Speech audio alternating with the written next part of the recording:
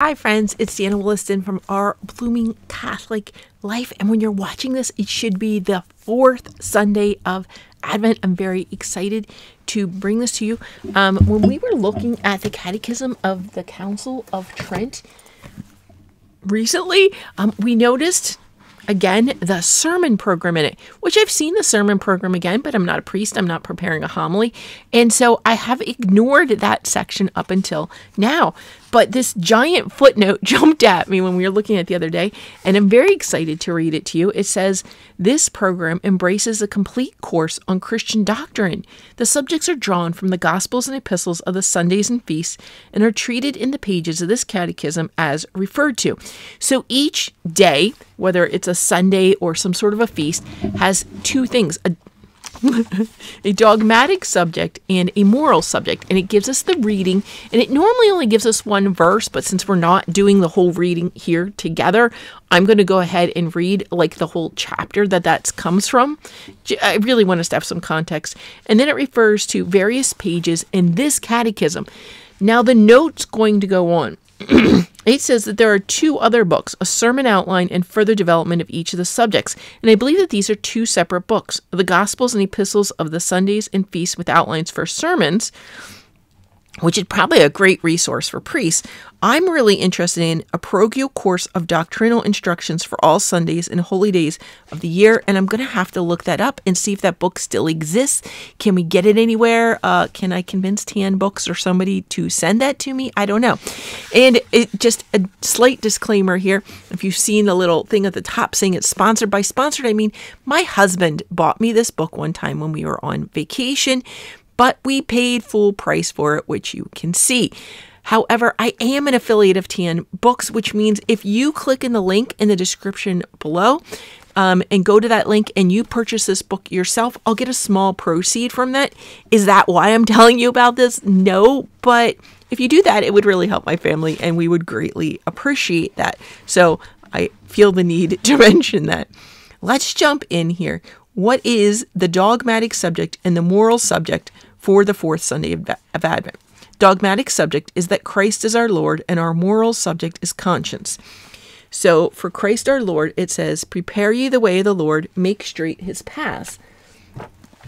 And then it says to read Luke chapter 3, verse 4. So we're going to go ahead and read all of chapter 3. And I'm doing this from my Douay Rheims Bible, which again is from Tan Books. And again, because I wanted it, not because they bought it for me. And again, if you buy it from the link, blah, blah, blah, I'll get some portion of the money. Thanks for helping out my family.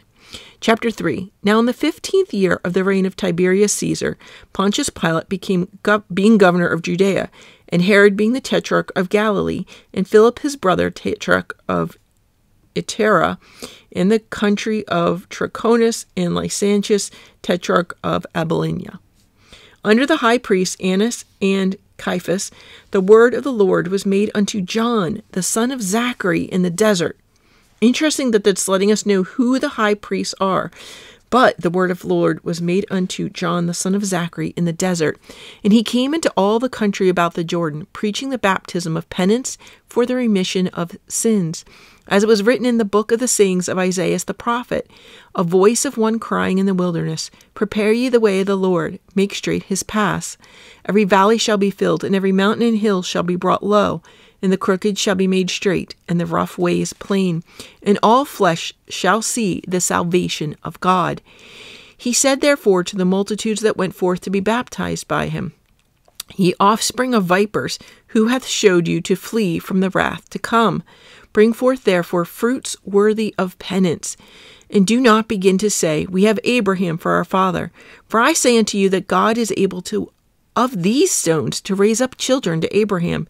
For now the axe is laid at the root of the trees. Every tree therefore that bringeth not forth good fruit shall be cut down and cast into a fire. And the people asked him, saying, What then shall we do? And he answering said to them, He that hath 2 coats, let him give to him that hath none. And he that hath meat, let him do in like manner. And the publicans also came to be baptized, and said to him, Master, what shall we do? But he said to them, Do nothing more than that which is appointed to you. And the soldiers also asked him, saying, And what shall we do? And he said to them, do violence to no man, neither calumniate any man, and be content with your pay. And as the people were of opinion in all thinking in their hearts of John, that perhaps he might be the Christ. John answered, saying unto all, I indeed baptized you with water, but there shall come one mightier than I, the latchet of whose shoes I am not worthy to loose. He shall baptize you with the Holy Ghost and with fire, whose fan is in his hand, and he will purge his floor, and will gather the wheat into his barn, but the chaff he will burn with an unquenchable fire. And many other things exhorting did he preach to the people. But Herod the Tetrarch, when he was reproved by him for Herodias, his brother's wife, and for all the evils which Herod had done, he added this also above all, and shut up John in prison. Now it came to pass, when all the people were baptized, that Jesus also being baptized and praying, heaven was opened, and the Holy Ghost descended in a bodily shape as a dove upon him, and a voice came from heaven, Thou art my beloved Son, in thee I am well pleased. And Jesus himself, beginning at the age of 30 years, being, as it was supposed, the son of Joseph, who was of Heli, who was of Mathat, who was of Levi, who was of Melchi, who was of Janne, who was of Joseph, who was of Matthias, who was of Amos, who was of Nahum, who was of Helsai, who was of Nagai, who was of Mathath, who was of Matthias, who was of Semai, who was of Joseph, who was of Judah, who was of Jonah, who was of Reza, who was of Zorobabel, who was of Salathiel, who was of Neri, who was of Melchi, who was of Adai, who was of Conson, who was of Helmadan, who was of Her, who was of tricked me there. Who was of Jesus, who was of Elzir, who was of Joram, who was of Mathat, who was of Levi, who was of Simeon, who was of Judas, who was of Joseph, who was of Jonah, who was of Eliakim, who was of Meliah, who was of Menna, who was of Matthiah, who was of Nathan, who was of David, who was of Jesse, who was of Obed,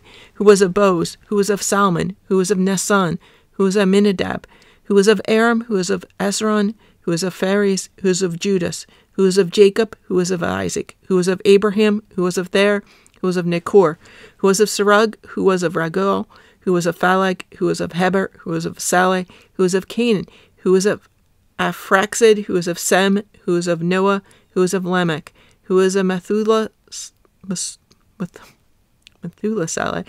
of Enoch, who was of Jared, who was of Malaleel, who was of Canaan, who was of Henaz, who was of Seth, who was of Adam, who was of God.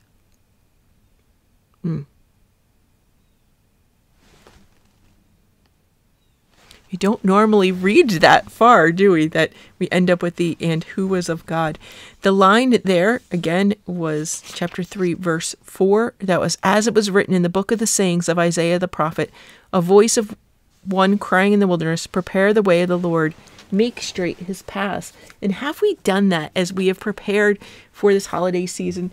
This is a unique fourth Sunday of Advent, if you're watching when this airs first. Because Christmas is really close. So if you have not made straight the way of the Lord, you're a little out of time. Call the priest now for some confession and get in there as quickly as you can and make note of the works of charity that we are called to do, especially in this season. Now let's go ahead and look at some of the other pages here, 40 to 41. And back in our Catechism of the Council of Trent, it's saying pages 40 to 41. It's interesting how it doesn't give us the topic other than Christ is Lord. So let's come in here. 40 to 41. Our Lord, it's in quotes, our Lord. Of our Savior, many things are recorded in sacred scripture. Some of these, it is evident, apply to him as God and some as man, because from his two natures he received the different properties which belong to both. Hence we say with truth that Christ is almighty, eternal, infinite, and these attributes he has from his divine nature. Again, we say of him that he suffered, died, and rose again, which are properties manifestly that belong to his human nature. Besides these terms, there are others common to both natures, as when in this article of the Creed we say, our Lord. If then this name applies to both natures, rightly is he to be called our Lord. For as he, as well as the Father, is the eternal God, so he is the Lord of all things equally with the Father. And as he and the Father are not the one God, and the other another God, but one and the same God, so likewise he and the Father are not the one Lord, and the other another Lord. As man, For it is also many reasons appropriately called our Lord. First, because he is our Redeemer, who delivered us from sin. He deservedly acquired the power by which he truly is and is called our Lord. This is the doctrine of the apostle. He humbled himself, becoming obedient unto death, even to the death of the cross. For which cause God also hath exalted him, and hath given him a name which is above every other name, that the name of Jesus every knee shall bend, and those that are in heaven and on earth and under the earth, and every tongue should confess that Jesus Christ is in the glory of God the Father. And of himself he said, after his resurrection, all power is given to me in heaven and on earth. He is also called Lord because in one person both natures, the human and the divine, are united. And even though he had not died for us, he would have yet deserved by this admirable union to be constituted common Lord of all created things, particularly the faithful who obey and serve him with the fervor of their souls. What then are the duties that are owed to Christ our Lord? It remains therefore that the pastor remind the faithful that are from Christ, we take our name and are called Christians, that we cannot be ignorant of the extent of his favors, particularly since by his gift of faith we are enabled to understand all these things. We, above all others, are under obligation of devoting and consecrating ourselves forever, like faithful servants, to our Redeemer and our Lord. This indeed we promised at the doors of the church when we were about to be baptized. For we then declared that we renounced the devil and the world, and we gave ourselves unreservedly to Jesus Christ. But if we be enrolled as soldiers of Christ, we consecrate ourselves by so holy and solemn a profession to our Lord. What punishments should we not deserve if after our entrance into the church and after having known the will and laws of God and received the grace of the sacraments, we were to form our lives upon the precepts and maxims of the world and the devil, just as though when cleansed in the waters of baptism we had pledged our fidelity to the world and to the devil and not to Christ, the Lord and Savior.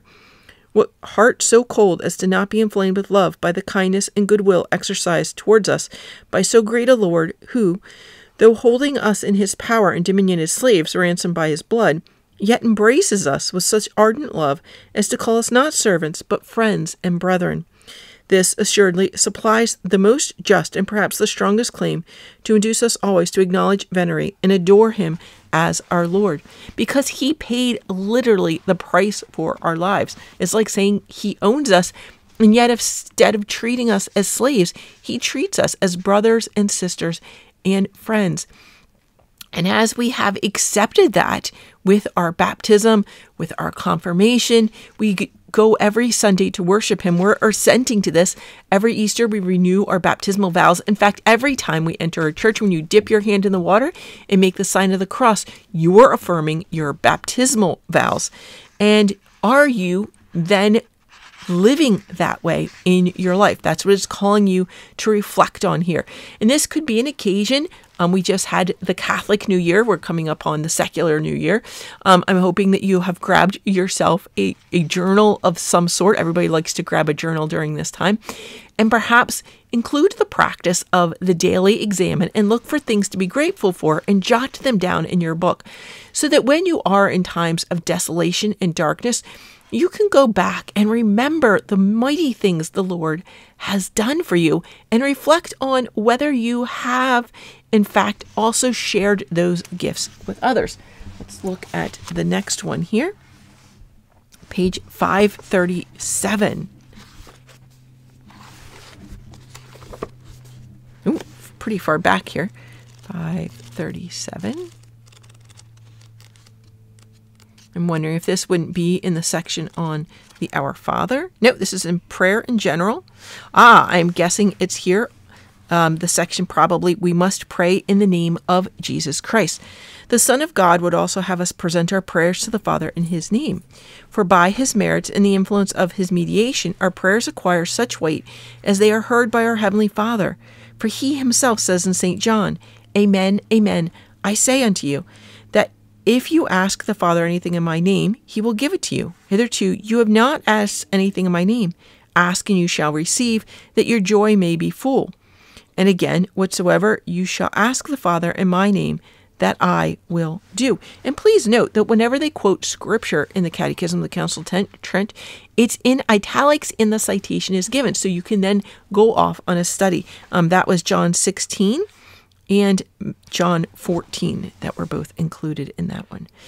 And so reminding us, so whereas the first one spoke to me, talking about gratitude and actions we might take, this is telling us when we have our prayers of supplication, to remember to ask them in the name of Jesus Christ. So it's, again, really reflecting our prayer in our life as Christians. Let's look page 557 to 558, just a little bit further in here. What is this? This is in the section on the Lord's Prayer. This is, I'm going to guess, is the section on what sanctification of God's name we should practice. Aha! So what does it mean to sanctify God's name? It says here, the pastor should be careful to insist particularly on the fact that it is the duty of a good son not only to pray to God his Father in words, but also to endeavor by his conduct and actions to promote the sanctification of the divine name. There's the... we've been talking about the Holy Face devotion, which does include a good bit of the devotion to the holy name of Jesus as well. And would to God that there were none who, though continually praying for the sanctification of God's name, yet as far as in them lies, violate and profane it by their deeds, and by whose fault God himself is sometimes blasphemed. Oh no. Is it my fault that God has been blasphemed by anyone?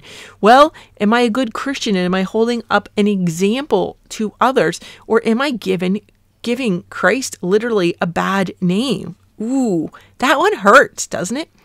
It was of such of these that the apostles said, the name of God through you is blasphemed among the Gentiles, Romans 2:24. And in Ezekiel we read, they entered among the nations whither they went, and profaned my holy name, when it was said of them, this is the people of the Lord, and they are come forth out of his land. And that is in Ezekiel 36:20. For according to the sort of life and conduct led by those professing a particular religion, so precisely in the eyes of the unlettered multitude will be the opinion held of that religion and its author. And by unlettered here, I am saying those who don't understand Catholicism or Christianity, because there are many such people out there who do not understand it. And so those who do not know, if I'm not living the life, I'm not exactly being a good example and inspiring them. And so I am causing them to blaspheme. I'm causing others who aren't even Christians yet to sin against our God. That's awful. It's awful. Again, another great reason to go to First Saturday devotion and make reparations. Those, First Saturday and First Friday, I'm going to include both those. Those, therefore, who live according to the dictates of the Christian religion, which they have embraced, and who regulate their prayers and actions by its precepts, furnish others with a powerful motive for greatly praising, honoring, and glorifying the name of our Heavenly Father. Aha! So the converse is true. If we truly lead a Christian life, we're going to be encouraging others, even those who don't believe, to give glory and honor to God's name. As for us, it is a duty which the Lord has imposed on us to lead others by shining deeds of virtue to praise and glorify the name of God. This is how he addresses us in the gospel. Let your light so shine before men that they may see your good works and glorify your Father who is in heaven. Matthew 5:16. And the Prince of the Apostles saying, having your conversation good among the Gentiles, that they may, by the good works which they shall behold in you, glorify God. 1 Peter 2:12. It does also refer us to the Summa Theologica 2a, 2ae, XXXI, XLIII. And I'm doing that because I'm not 100% at this moment what the L is, if that's 50 or not. Sorry. Oh, we also have page 619, and we're still on the doctrinal bit. 619. So many things to think about this Christmas. This must be the remembrance of the victory of Christ and his saints. The faithful should also reflect who is their leader against the temptations of the enemy, namely Christ the Lord, who was victorious in the same combat. He overcame the devil. He that is stronger man. He is that stronger man who, coming upon the strong-armed man, overcame him, deprived him of his arms, and stripped him of his spoils. Luke 11:22.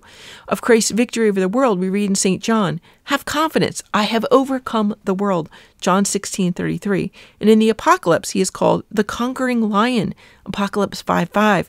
And it is said of him that he went forth conquering that he might conquer, because by his victory he has given power to others to conquer.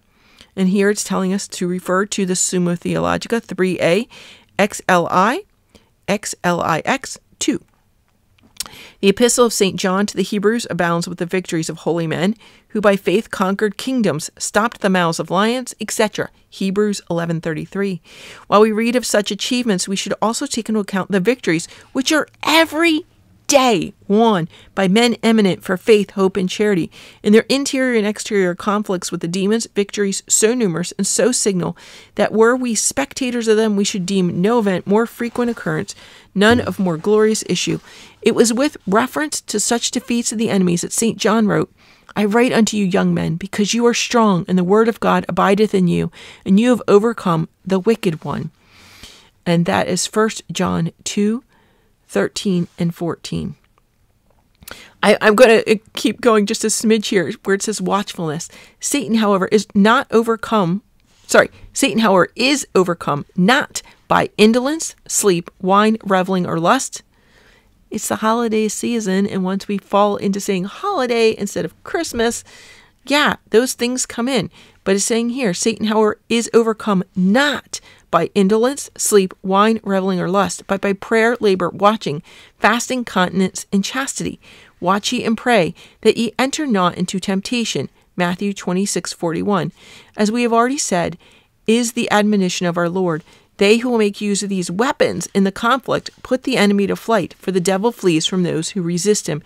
James 4:7. So considering your plans, make sure it's not quite Christmas yet. Make sure to work Christmas into your plans and some time for prayer. Sure, you can have some cookies, maybe sleep in a little bit, but I'm saying let's not sleep in all day, play video games, and get drunk. No, let's make sure it is Christmas. It is the day for going and celebrating our Lord and all things that are good.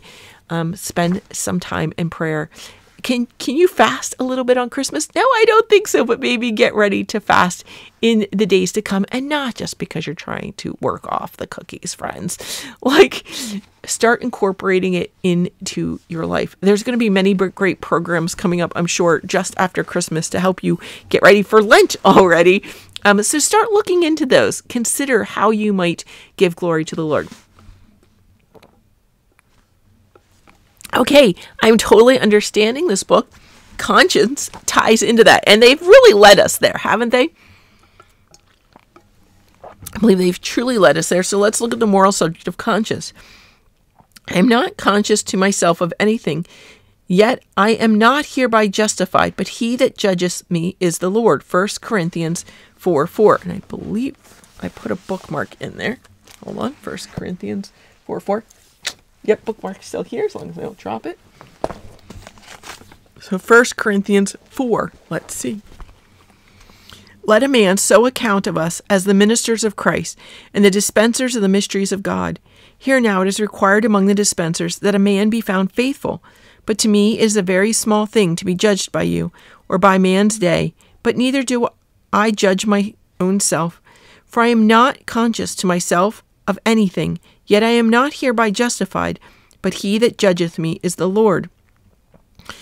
Therefore judge not before the time until the Lord come, who both will bring to light the hidden things of darkness, and will make manifest the counsels of the hearts. And then shall every man have praise from God. But these things, brethren, I have in a figure transferred to myself, and to Apollo for your sakes, that in us you may learn that one be not puffed up against the other for another, above that which is written. For who distinguisheth thee?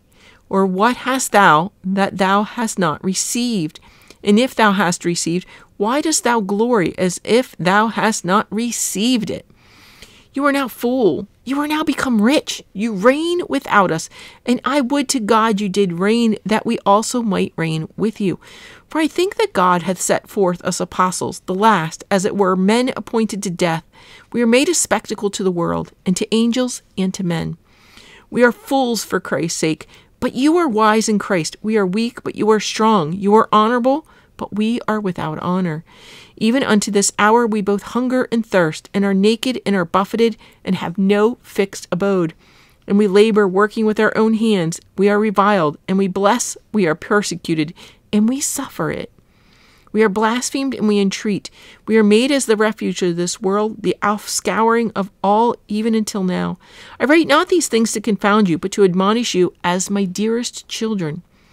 For if you have 10,000 instructors in Christ, yet not many fathers, for in Christ Jesus, by the gospel, I have begotten you. Wherefore I beseech you, be ye followers of me, as I also am of Christ. For this cause have I sent you to Timothy, who is my dearest son and faithful in the Lord, who will put you in mind of my ways which are in Christ Jesus, as I teach everywhere in every church.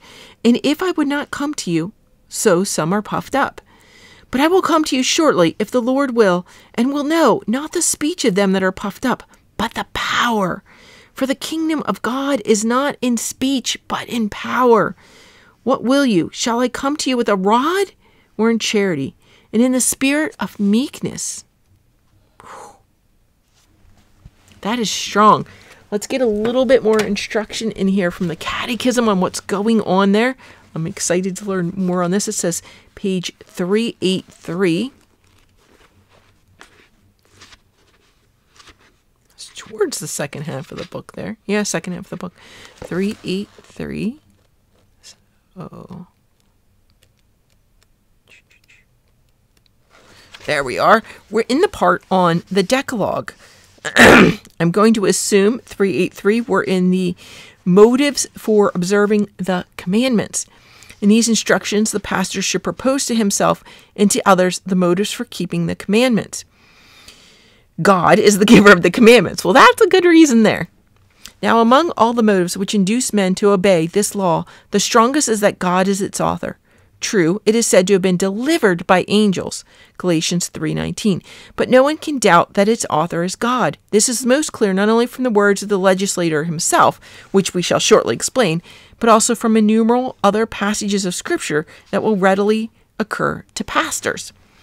Who is not conscious that a law is inscribed on his heart by God, teaching him to distinguish good from evil, vice from virtue, justice from injustice? The force and import of this unwritten law do not conflict with that which is written. Who is there, then, who will dare to deny that God is the author of the written, as he is of the unwritten law? But lest the people, aware of the abrogation of the Mosaic law, may imagine that the precepts of the Decalogue are no longer obligatory, it should be taught that when God gave the law to Moses, he did not so much establish a new code as render more luminous that divine light, that is the law of nature, which the depraved morals and long-continued perversity of man had at that time almost obscured. It is most certain that we are not bound to obey the commandments because they were delivered by Moses, but because they were implanted in the hearts of all and have been explained and confirmed by Christ our Lord. The reflection that God is the author of the law is highly useful and exercises great influence in persuading to its observance, for we cannot doubt his wisdom and justice, nor can we escape his infinite power and might. Hence, when by his prophets he commands the law to be observed, he proclaims that he is the Lord God. And the Decalogue itself opens, I am the Lord thy God, Exodus 22. And elsewhere we may read, if I am a master, where is my fear?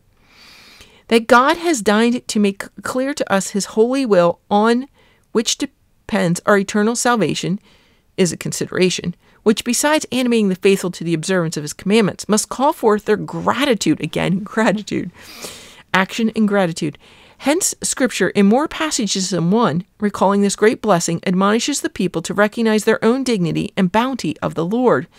Thus, in Deuteronomy it is said, this is your wisdom and understanding in the sight of the nations, that hearing all these precepts they may say, behold, a wise and understanding people, a great nation. Deuteronomy 4:6. And again in the Psalm we read, he hath not done in like manner to every nation, and his judgments he had not made manifest to them.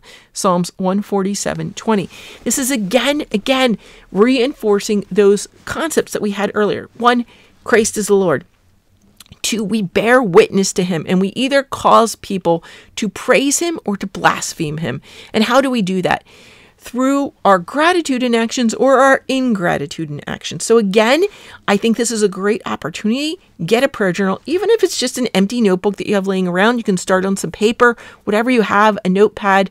You can even do it on your phone. So when you do your daily examine, you're going to look in gratitude.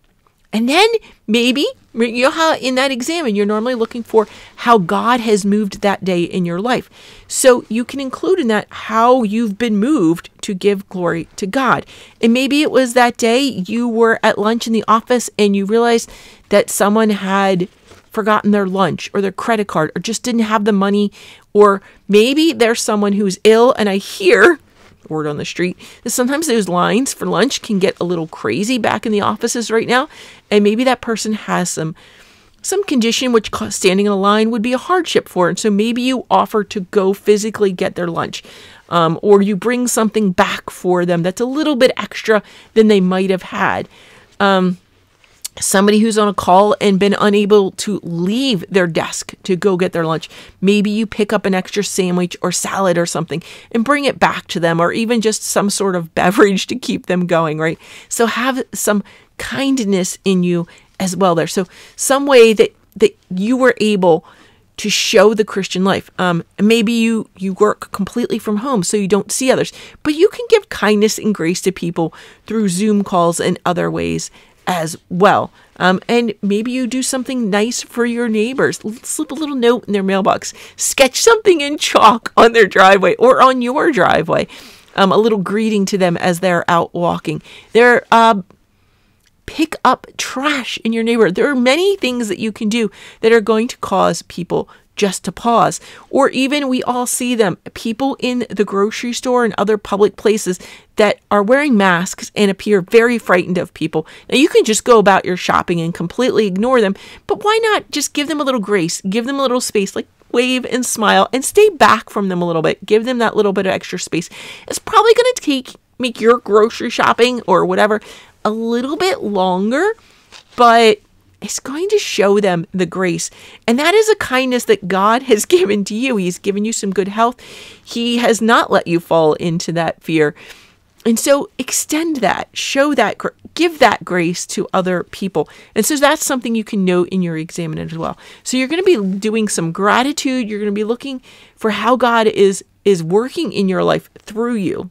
Right? Because sometimes you just look at the blessings and we think that's the gratitude. But sometimes God works in your life through humility or through a kindness to others. So keep looking for those things. Was there an opportunity where someone saw you do something and they gave praise not to you, but to God? They were like, well, what's different about that person? You can kind of see that look on people's face sometimes. So consider that. And it's saying, God, I love that. He hath not done in like manner to every nation, and his judgments he hath not made manifest to them. So you really need to share that kindness with others. Let's move on here. I could probably go on this forever. Let's move on. 571. 571. Again, this is towards the back. There's one more after this. We'll close out for the day.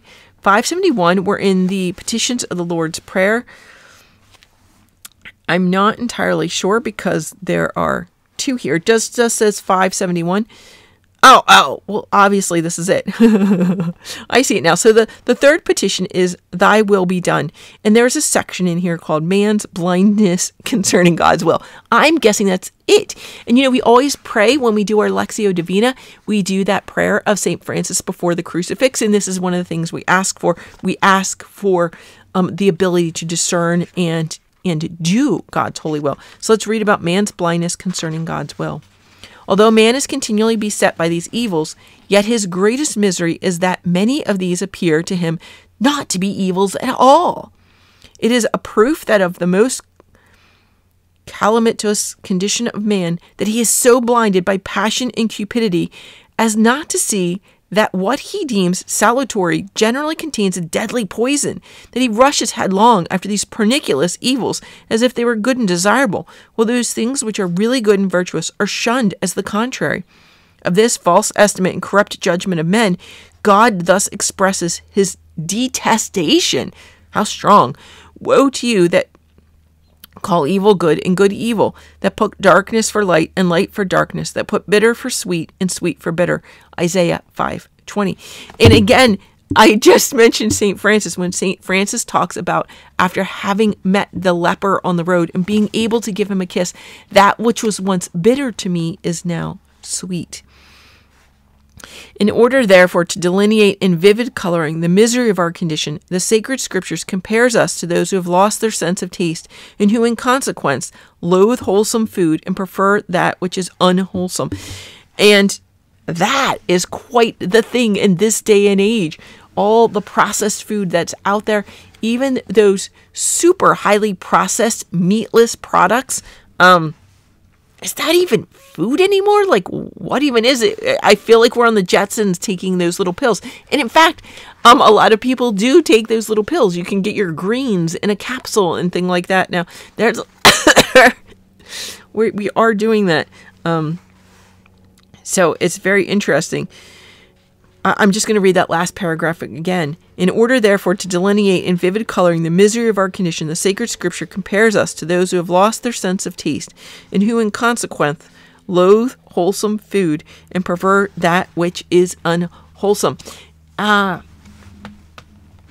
we all know people who, during the time of COVID, lost their sense of smell and taste, and they were goofing around eating a lot of food that they normally wouldn't eat because they don't like the taste or the smell of it, and so they were being silly in doing it.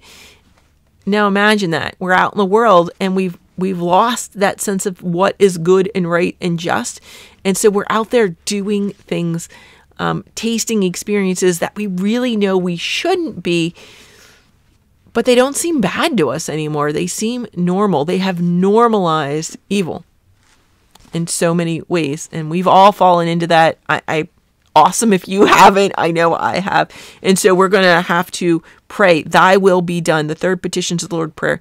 That had come up in conversation earlier today as well, to always end your prayers. We make all those great supplications, but we know that sometimes what we're praying for isn't actually good for us. So always end our prayers with thy will be done. Somebody had just said that to me today. How lovely and confirming that is.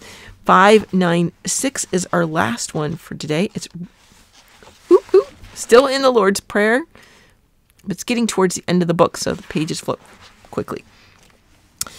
I am going to assume this is in Forgive Us Our Debts. Let's see here for the Lord's Prayer. Disposition. Sorry. It says the difference between this and the preceding petitions.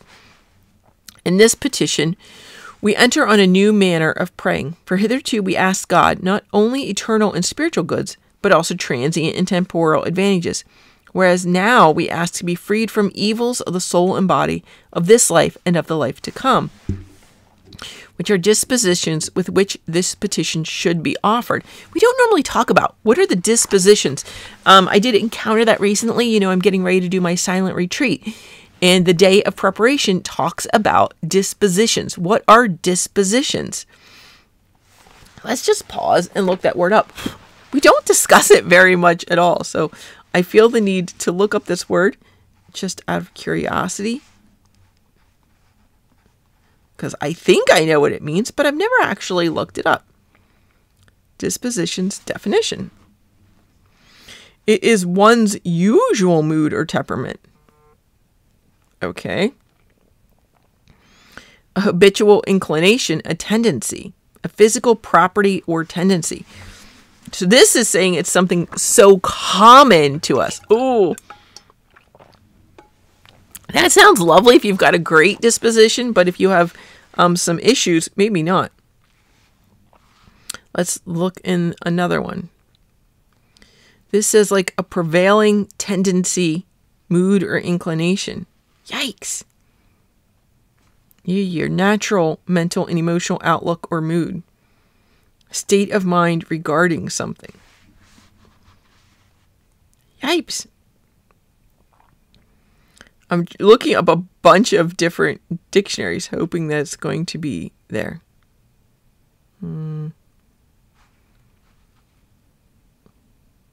Really, I'm just looking up a whole variety here. The natural qualities of a person's character, or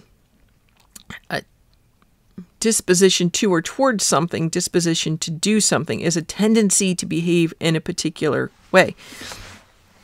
Okay, so I'm going to pause here for just a second. Because I have mine sitting right here. I keep saying about a journal. It's because I bought myself a fancy journal. Okay, I bought myself a fancy journal, but it was while I was on vacation, so it should count as a souvenir. I don't buy like t-shirts and things as... Okay, I bought one t-shirt on vacation, but... Okay, I bought two, but one was on clearance.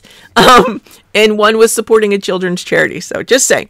But I tend to buy things that aren't very souvenir-y. So I got myself this journal for my silent retreat. You see, be still and know that I am God. Telling me like, no, don't pick up that phone. No, don't do this. Don't do that. Thought that was a good journal for a silent retreat. And in it, I have a little handout on the dispositions for the 19th annotation, the spiritual exercises in everyday life. I will link this article in the description below as well. There's a lot here. So I'm just going to give you the overview. Don't worry. They are a method or a process which leads us, those spiritual exercises are a method or a process which leads us through a series of prayer experiences to help us grow closer to God in Christ. They assist us in orienting our lives to God. Ooh, kind of makes you feel like the disposition. So if you don't have a great disposition if the things we're going to talk about in a minute aren't your habit, know that the spiritual exercises may help you in that turning to God and to make these things your dispositions. I like that. This says Ignatius designed the exercises for two groups of people. Anyone who's making a significant decision and wants to discern God's will, see how that ties in, or anyone who's already made those significant decisions but wishes to deepen their spiritual life. So what are the dispositions? Here we are. They're calling them attitudes. And they're saying these attitudes or dispositions are vital for the integrity of the process. So they are things, this is why you consider them on your day of preparation. And it's great to consider them now because we all know you're probably going to make some kind of New Year's resolutions in the next couple of weeks or days. So consider these before Christmas. The first one is freedom. Freedom. Ooh. Okay, so this is how Ignatius is talking about them in the language of the 16th century Spanish piety.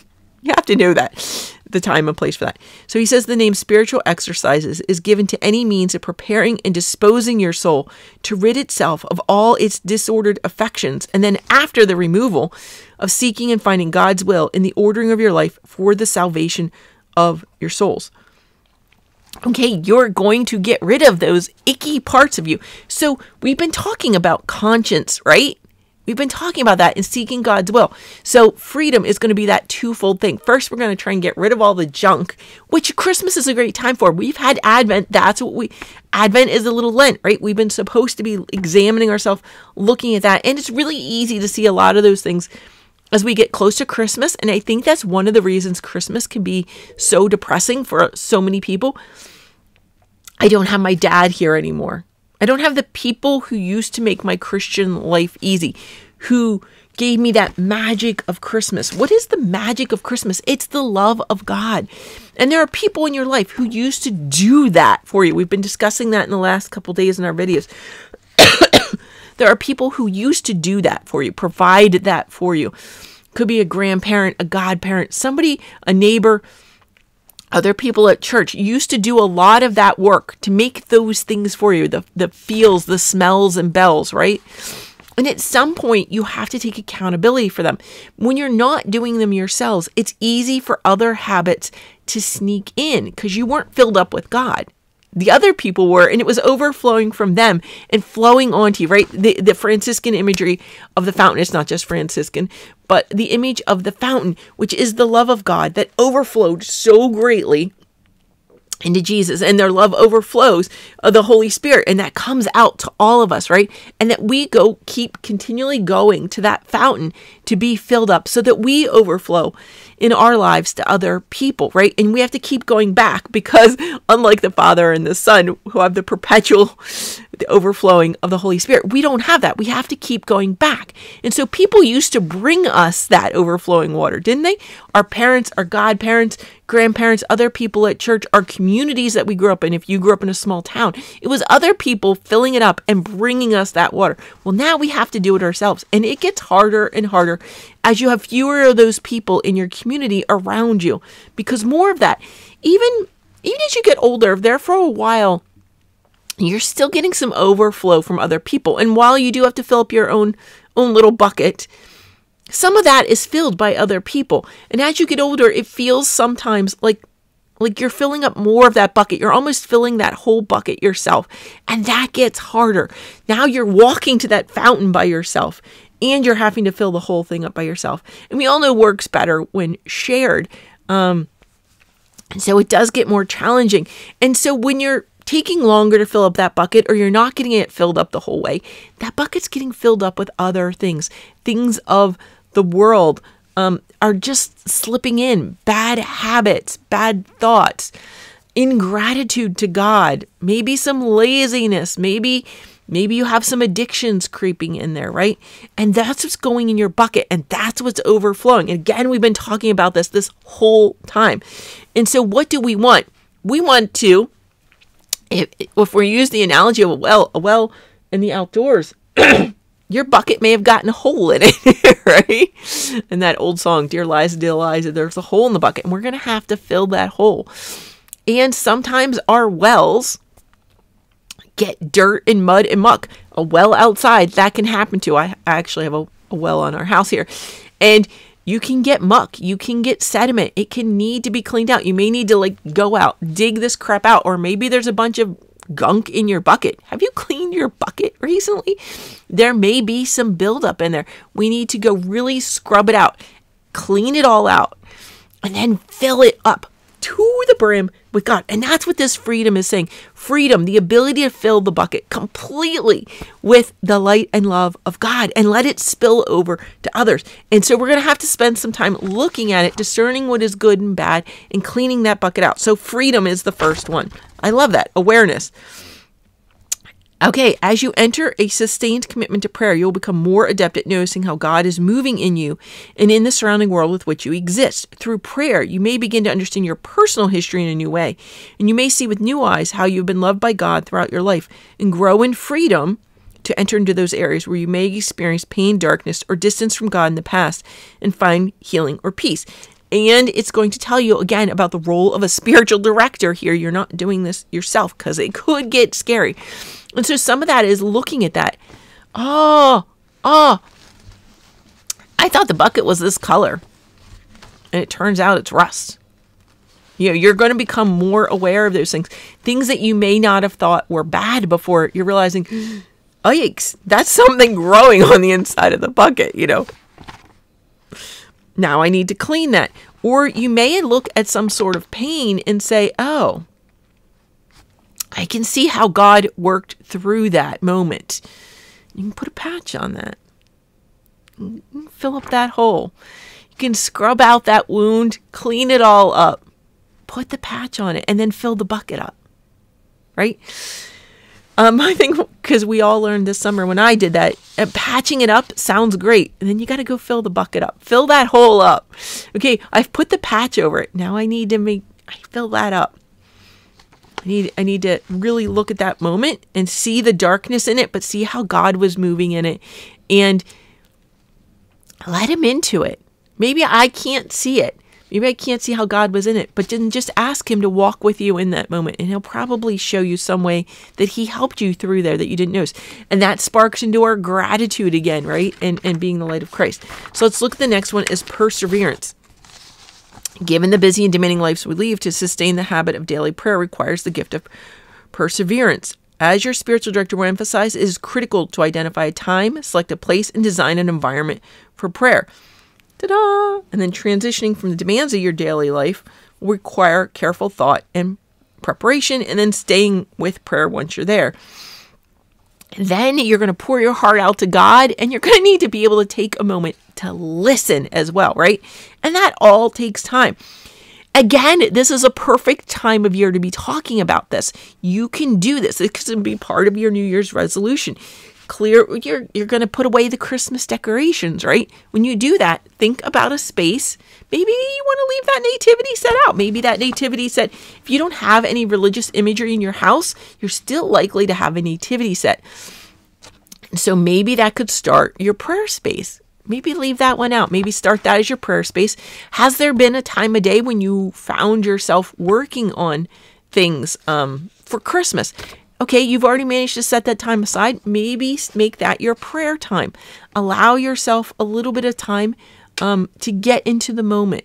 Work on your prayer habits. Think about how you've done things getting ready for Christmas, and you can do that, possibly apply that to your daily life. Great idea. Generosity. This one, it says, the person who receives the exercises will benefit greatly by entering upon them with great spirit and generosity towards their Lord and Creator, and by offering all their desires and freedoms to Him, so that His divine majesty can make use of their persons and all they possess in whatsoever way is according to His most holy will. Thy will be done. Offer it all up to Him. He is so generous back, like you cannot outdo the Lord in generosity. So offer it all to Him, and you will be rewarded greatly. So that's a great disposition. Wow, so much to consider. And yeah, I expect to see you back here tomorrow. Oh wait, we're not even there yet. Disposition of sin. We still have some here. The first one is the acknowledgement of sin, and then sorrow for sin. Oh my goodness, this is such a big section. I'm just going to refer you to looking at it. It starts on page 596. So the first one is going to be, I'm just going to read maybe the beginning of this. Admonish the faithful that he who comes to offer this petition, and we say the Lord's Prayer all the time, forgive us our debts. Know what you're asking, friends. Know what you're asking. So you need to acknowledge your sins. You need to feel sorrow and compunction for your sins. You must be firmly convinced that to sinners who are thus disposed and prepared, God is willing to grant pardon. You need that confidence, lest perhaps the bitter remembrance and acknowledgments of your sins will be followed by despair of pardon, which of old seized the mind of Cain, both whom looked upon God solely as an avenger and punisher, forgetting that He is also mild and merciful. You need to acknowledge our sins and the bitterness of our souls. You need to fly to God as a father, not as just to a judge, imploring Him to deal with us, not according to His justice, but to His mercy. You should be easily induced to acknowledge your sins if we listen to God Himself admonishing us through the sacred scriptures in this regard. Read the Psalms, read the Proverbs and Ecclesiastes. Christ the Lord, who spoke by mouth of all these, confirms their teaching by this petition in which He commands us to confess our sins.